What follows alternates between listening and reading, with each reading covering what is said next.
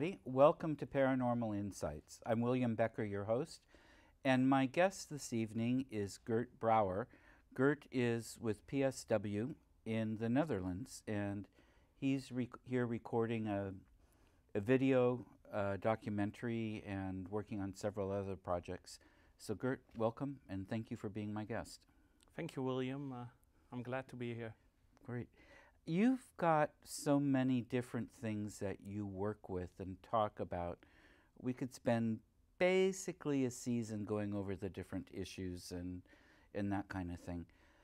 But I think tonight what we'll do is work with one of the hot button ones that interest a lot of people, demonology.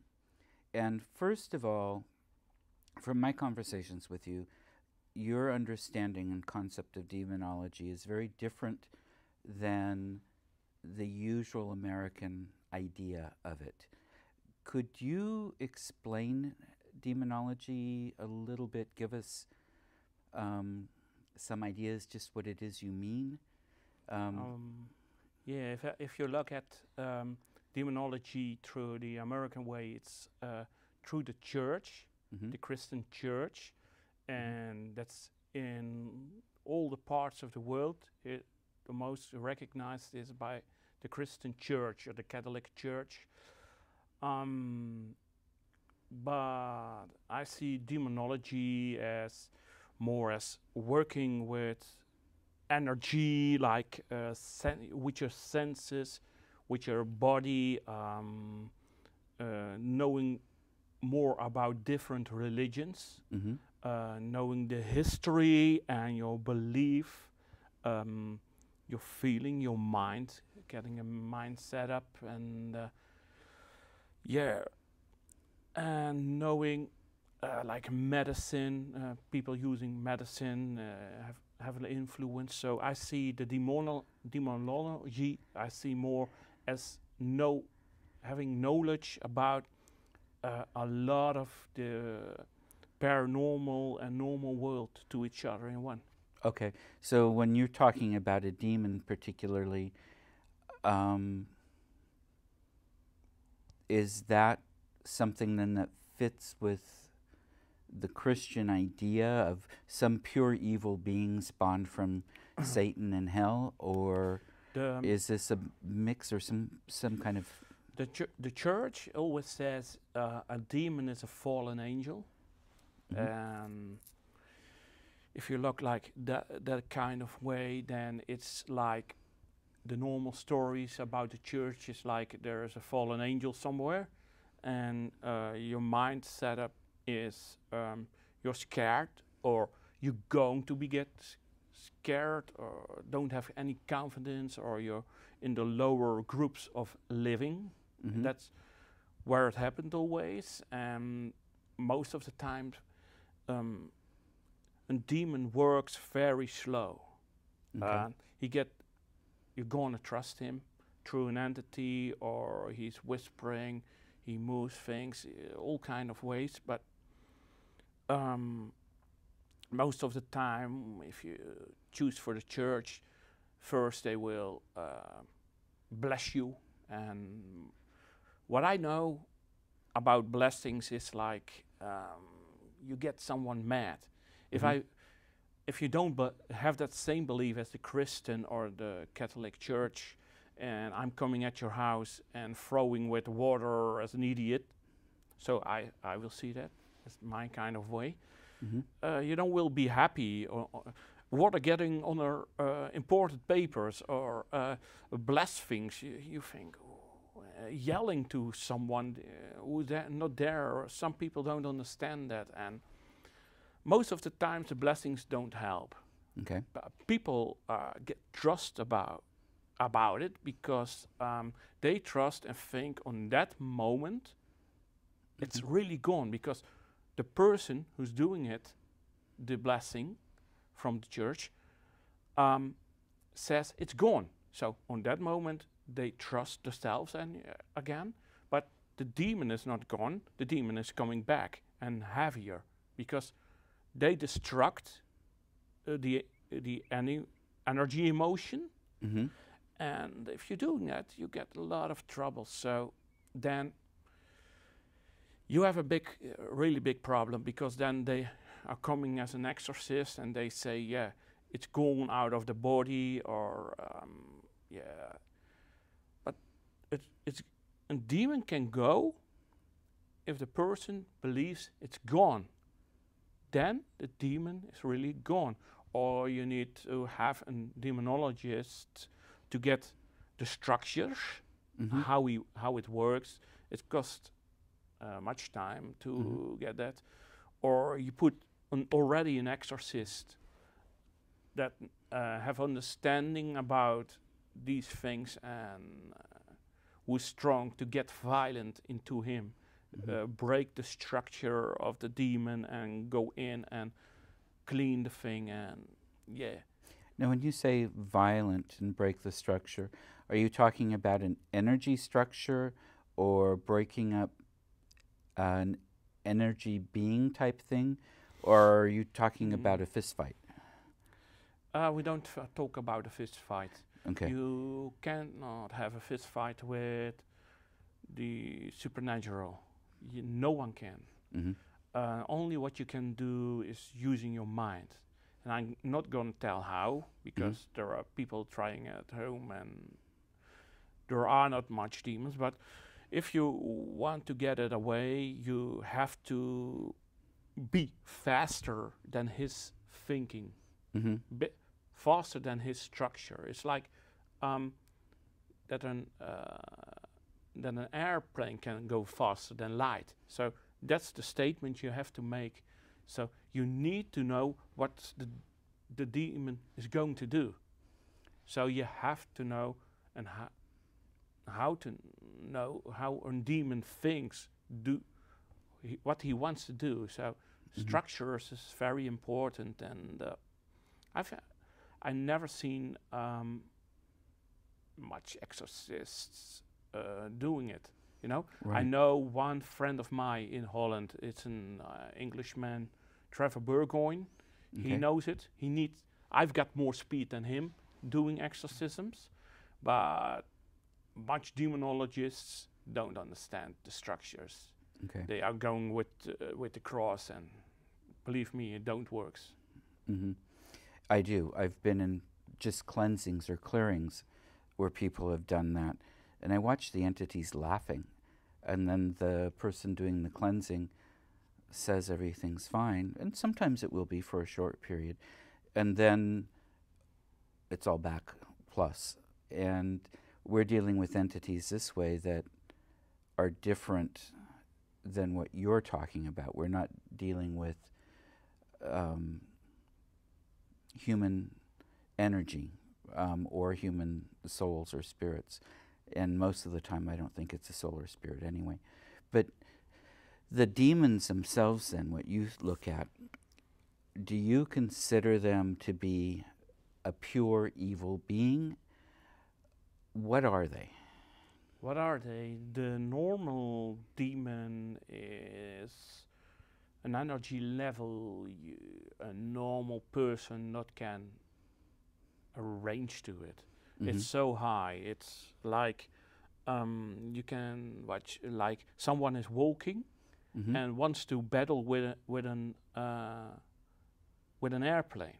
An airplane will run faster than him. So the energy of a demon goes into your system. He always reads your system, your body, your emotions, all senses, your mind. He takes mind in control, or location noises, like the radio. He's using everything in the home.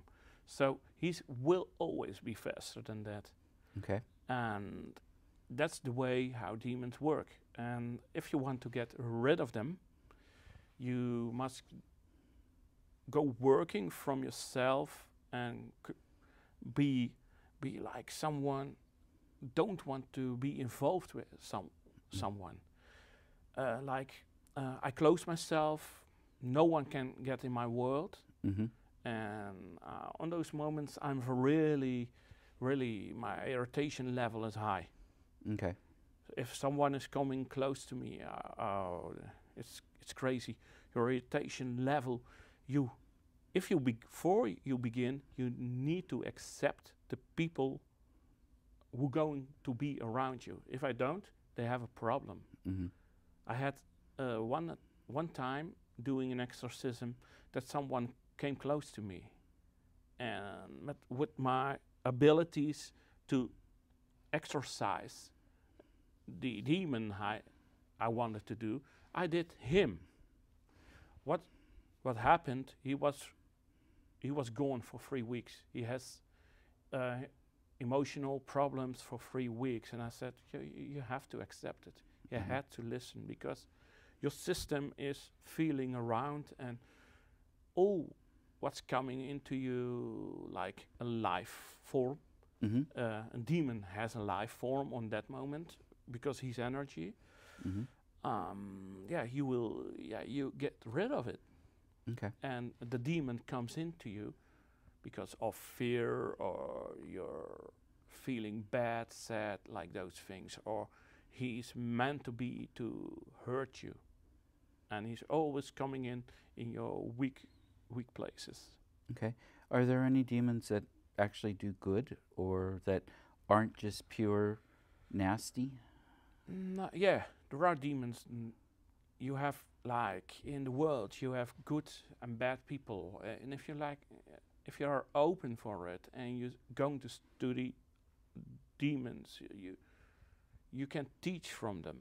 Okay. You know, you going to understand more and more what is happening in their brain. I just call it brain. They don't have brains, but you're going to understand it. And sometimes, with just talking, it can help that they Okay. are going. Okay. Very good. How common are these? If I look in the mainland of Europe, I'm always busy with percents. I want to know about 1 to 100 how much. If I look at 96% that is not demon. If we look more in the paranormal, then it's 98% is no paranormal problem. It's the people's problem. Okay.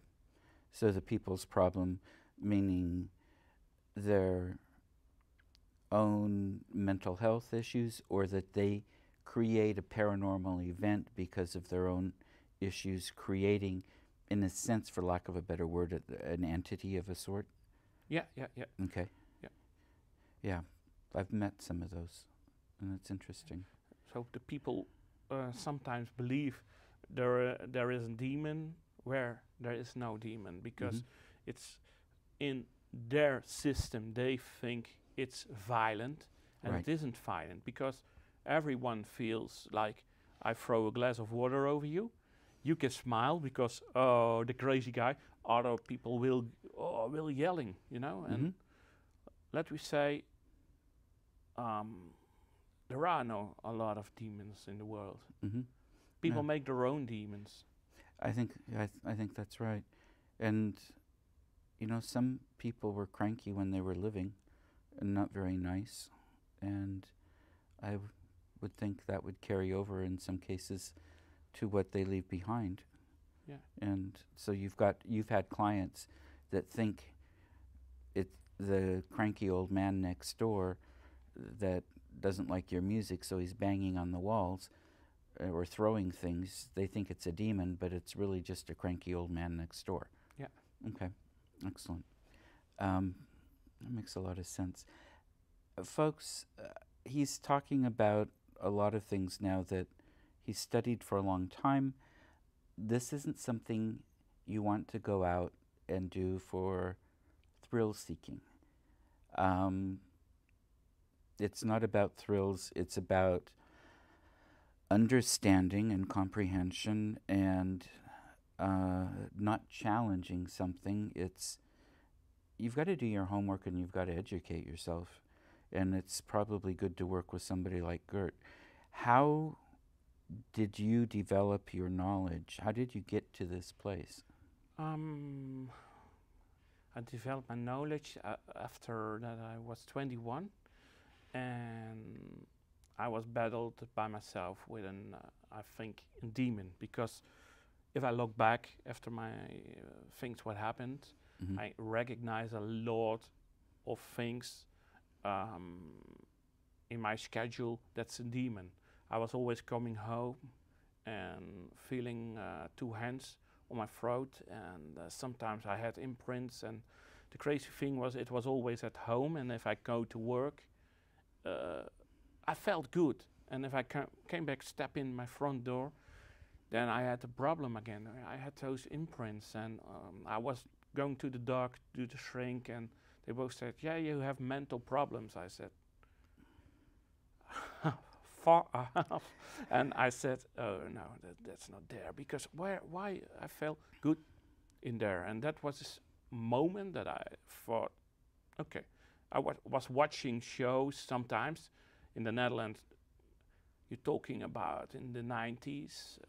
Mhm. It was not so famous as now, and I watched some shows, and I saw someone doing like using his mind to settle, taking over his mind status. So I done that, and that was the first battle I have won, because it was gone in one day. Okay. It's crazy, and after that I was slowly interested in it, and it take a while to get there. But in 2002, after my mom died, I came in battle again with a demon, and on that moment I said to myself, okay, if you want it, we get on war. Mhm. And it's like I declare them, we have war together. If you guys want to get me, I don't know why. It's like it was meant to be. They Mhm. want. It's crazy, and I get it. It took me only a few hundreds of seconds to get rid of him, Mhm. because my mind was so strong, and it was away. Mhm. So You'd learned how to focus your mind yeah, and to put that together beforehand. yeah. I through- create an hyper focus, and Mhm. in my hyper focus, it's like, yeah, I'm so focused, full of energy, that I can do what I want. Okay. Excellent. Excellent. Well, how many actual demons do you think you've met? Actually, how many? I think 20 to 30, I think. Okay. And that's in 20 some years of doing this. Yeah, like that. And Gert's out investigating all the time. You go all kinds of places. Yeah. So that shows how rare this really is. Plus, you get called in to work in situations. Is that right? If somebody has an issue, Yeah. you get called in. Yeah, I'm called in, or we have a research walking now in the church, the Dutch church organization asked me, because on their style they don't get rid of it, and they ask someone with another style wants to do it, and they are slowly believing in me, and they say, whoa, this guy is doing something else than us with our blessings and exorcisms. He's looking further. Okay. Now, is that the Catholic Church or the Protestant Church? Or both? Both. Okay. Excellent. Wow. Fascinating work. Yeah, It really it's is. fascinating, but I need to keep my eyes open for everything. If it's crazy, if I just talk about it, my focus is going around like, whoa. Only that word gives me the feeling, okay, I must be watching myself, my back, like, oh. Mm-hmm. Right. Yeah, I can understand that. What do you get out of the work? Why do you do it? What is your reward, your satisfaction? My satisfaction is like, I called me many years ago when it was beginning in the 90s, I called myself a worst piece of shit. Mm. I didn't feel well. I was, yeah, I was not myself, you know. Mm-hmm. And after losing my girlfriend, it was harder for me. Right. So, on that moment, I was thinking, okay, let us say, I work to get rid of the not nice ones. I don't want to say evil, and it teaches me to be a better person. You know, it tried to give me more motivation to change my own life, to be not that guy anymore I was. So I'm a lot nicer now than I was. Excellent. Excellent. That gives much satisfaction for myself. I like that. I like that a lot. What if you have something? I'm just looking at the clock and how much time, and I do want to touch on the project you're here doing as well. If you have any words of wisdom, any words of advice, caution, anything to people that look at it, in this country there's a big push in demonology, and people read 2 books and think they are experts, and people are thrill hunters and they think it's a thrill. And what kind of advice would you give to people? The best kind of advice is like go to people as me and teach by them, and not read stories. Stories are not the true. You need to get involved with the thing you want to learn. And you know, I make a statement with demonology about demons and like that, or exorcism. It's better you don't want to teach it.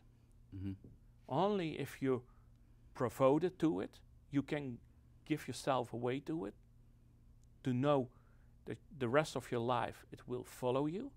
Then you must study exorcism, demonology, because it will follow you everywhere. It's like you're going to be a magnet. It's hard. It's hard to stay open, you know? It's hard because you have to battle with your own demons too. Right. That makes sense. Makes a lot of sense. Well, in the few minutes we have left, I'd like to switch gears fairly drastically here and ask you why you're here. I mean, not on the planet, but why you're here in the States, why you're here in Oregon, and the project that brought you here. I'm here because of I'm provoked to film the paranormal, how I see it, how I feel it. I want to visit locations where stories are going about it. I want to know everything from it, you know, and try to debunk American stories, sage, different things, and sometimes I already see like, oh guys, you making it so big. You're and I see the difference between some European people, like the Dutch, with the difference between the American people and the Dutch people. I see that the Dutch people are more realistic, where the Americans are sometimes running for nothing, you know. But that's the difference between the people, and you have different beliefs, religions, different countries. We all are different. Right, right. How did the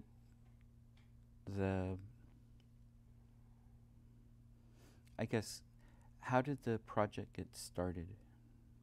How did it get started? Because a friend of mine had a dream to make, he was American, but he died, to make a documentary about paranormal, to show some reality, beliefs with different persons. So that was we get there through his thoughts, and I pick it up again, and I said, okay, I want to go to America, and I don't know how, but I will come there. Mm-hmm. And then you came, and the story goes on, and I was there. Yeah. And I'm now we're sitting here. Yeah. Oh, it's fascinating. It's fantastic. Everything is going so fast, and I asked a few people from my team with me, and they said, "Yeah, we want to come along and see America and the paranormal and those things." And they will be on a future episode as well. Cool. Good. Are you making progress? Yeah, we're making progress. I'm so perfect, and sometimes I say, "Oh, this is not good. This is not good." Oh. You get a lot of on your mind, but I want to do things perfect. No, normally I live in a location, and now it's okay. We got one. That's really in my or part of an evening. Yeah. And just you have to do it in a short while. Where I normally less time. I will talk about later about the fortress, Fortress Elwoudstein. We were 5 days in it, and that's really crazy for me. Yeah. Oh, that would be fantastic. Yeah, I'd like it. As long as there's an espresso machine. You can't. If you arrange it, you can't deal with ghosts without espresso. I'm sorry. You're getting older. I have my limits, Fascinating. Well, it's really good that you're here. How do people get a hold of you? How do the people get a hold of your team? Go to www.paranormalsocietyworld.com. Okay. And there's a way of selecting to view it in English? Yeah, there's a translate button on. Okay. Because I know there are Dutch speakers in this country, but they're not as common as they are in the Netherlands. And you've also got the Paranormal Society World Awards coming up. Yes, it's coming up. And how do people... People can vote from 11 November until 21 December. They have to vote for me, huh? No, folks. You vote for me. We are in some competition. We're both in a couple of different fields, and I think we're in some competition. He thinks he's going to win. I'm going to win. Kent Rasmussen already knows I'm going to win. I have a feeling neither one of us will win, and somebody else will. I will ask Tony to pick you up. And then we'll both laugh.